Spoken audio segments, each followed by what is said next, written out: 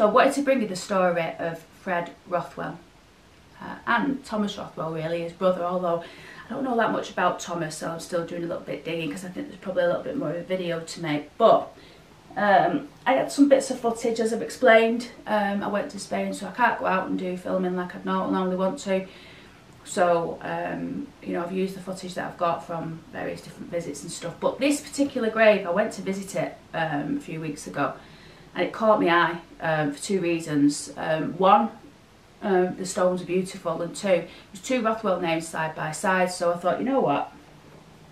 I'm going to go and look into that and find out what they're all about. I had no idea, you know, who they were or what they'd done or anything like that, or even... Anyway, I'll just get on with the story. So, Fred Rothwell is the one I've got the most information on, so I'm going to base most of the story on him. But him and his brother and two of their business partners, which I'll be featuring the business partners in another video.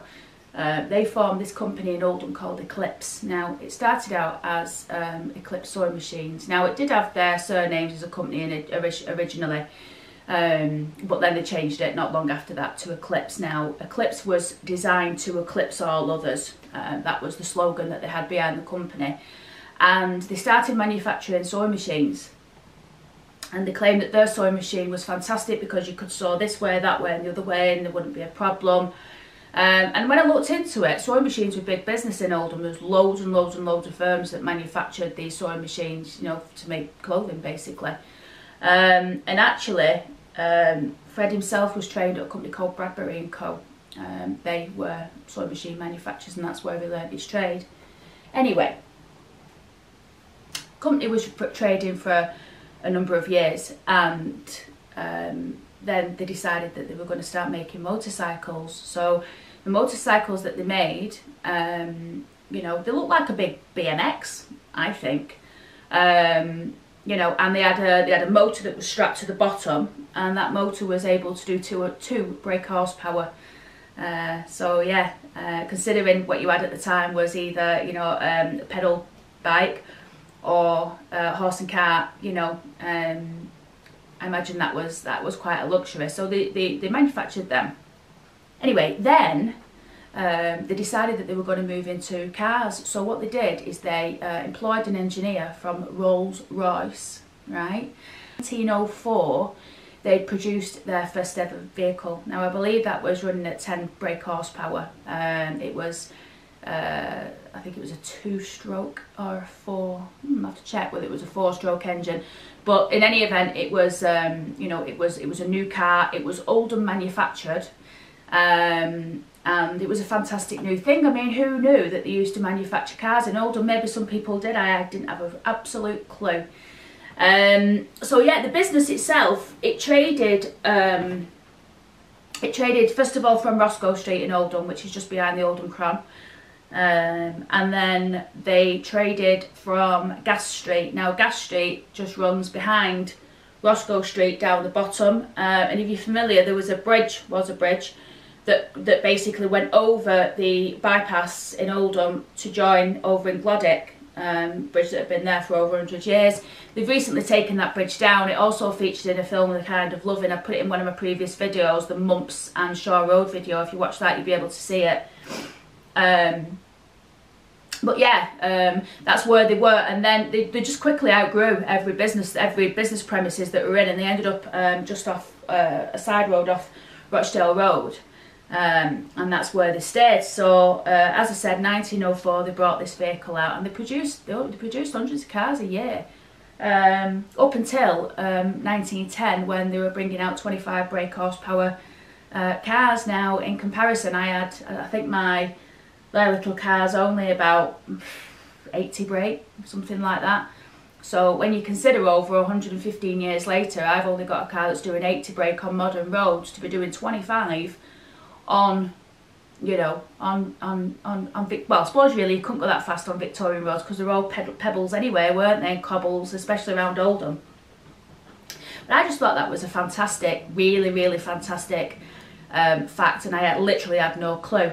And the other exciting thing is that one of their cars, I believe, is actually on display, excuse me, one of the cars is actually on display in Oldham Gallery, and apparently this car was donated to Oldham Gallery, which I think is really, really, really kind, by one of the Rothwell family. I don't know when that was, but the car's fully restored. I think the story behind the car was, that years ago, after, there was a guy who'd bought the car down in Birmingham, I think it was. Yeah, I think it was Birmingham, and he was a grocer, and he bought the vehicle and he loved it. And I think he'd had a couple of cars off Rothwells, to be fair. And his family, what happened was the government, I think in 1920, decided that they were going to start implementing costs to for people to drive on the road, you know, to maintain the roads or whatever. He decided it was too much, and literally there was no point in using the car because it was costing too much. So what he did, he put it away in the garage and he stored it for the rest of his life. And then when he died, I believe one of his family members got it, and then I think one of the Rothwell family members managed to track it down. The vehicle was fully restored, but it was mint anyway because it had been in the garage for donkey's years. And then he gave it to the Oldham Gallery. I believe that's the story. If anyone could put me right on that, as always, please feel free to do so. But yeah, so when the Oldham Gallery opens, I'm definitely going to go and have a look at that. In fact, when the gallery opens, I've got a lot of things I need to look at, because what I've discovered over the time of doing these types of videos, there's loads of stuff in there that, you know, that I need to go and look at and definitely feature on the channel. So I'll be doing that. But anyway, yeah, getting back to Fred and his brother Thomas. So I checked out where Fred lived, right? I stalked him. And he used to live on Edward Street in Worneth. Now if you go up there now, Edward Street, literally the top of it, you've got the funeral home, which is on the right hand side, and then you go down and you've got a few houses, but then you've got a park. Now that park there was actually dedicated by a member of the Lees family in the memory of his father, I believe, and the park was designed not as a park but as a. So what you've got across the road from there now is the big white building, which is the Oldham Probation Service, but actually that building was the home of Fred. So that's where he lived, and that's where he died before he was finally taken to the resting place, which is Chadderton Cemetery. Now his brother Thomas, he lived in Delft, and his house was called Stoneswood. I'll put the name of Fred's house. It's got a name. I think it's Wilton Place or Wilton House. I'll put the name in. I think it's still got that name now. I think that's what they refer to it to, the people that work at the you know, at the probation. But yeah, his brother Thomas, he lived up Delft, and his house was called Stoneswood. Now I'm putting the video in so you'll be able to see that. Stoneswood nowadays is it's been turned into a beautiful care home, and you can tell that there's a lot of money in there. You know, it's a fairly private, exclusive type of home. And yeah, so Stoneswood itself is a beautiful house, and what I really like about it is, if you look at it, you can imagine that that's exactly what it looked like all them years ago. It doesn't look like it's changed, apart from maybe they've changed the front door or something, you know.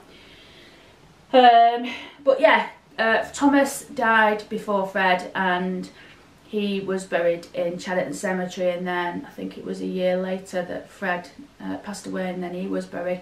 His wife joined him 11 years later when she passed away. Now the firm itself, pretty sure, you know, that the firm closed not long after she died, so maybe she ran the business, maybe with you know, a family member up until she died, and then it was all disbanded. As I said, the other people, Shepherd and Hurst, I believe it was the other people that were with, that was in the company with them originally. Hurst is a really good story. I'll be definitely featuring him. And he was actually born in Failsworth. And Shepherd, I'm just doing a little bit of research on him. I'm struggling to find some information, but I definitely will find some. But I just wanted to tell you the story of how Oldhamers, at one time in 1904, manufactured, designed, should I say, developed and manufactured motor cars in vast quantities. I think they were selling up to 650 units a year, which is 2 a day. Sounds a lot, that, doesn't it, really? But by all accounts, that's what they did. So yeah, quick video today. As I said, I'll be out of isolation in a couple of days, so then I'll be able to go out and do a few videos. I've got loads of good ideas of stuff that I want to do. So I think Sunday I'm going to hit the road and definitely do a few bits. But I've also got to do loads in the house as well, because I'm putting that up for sale next week. I've still got loads of decorating and I hate it. But yeah, that's me waffling on. So I hope you liked this video. If you did, come back for the next one. I'm not going to say the subscribe thing because I hate that, but yeah, so that's it. I will upload this now and look forward to all of your comments, and I'll see you in the next one.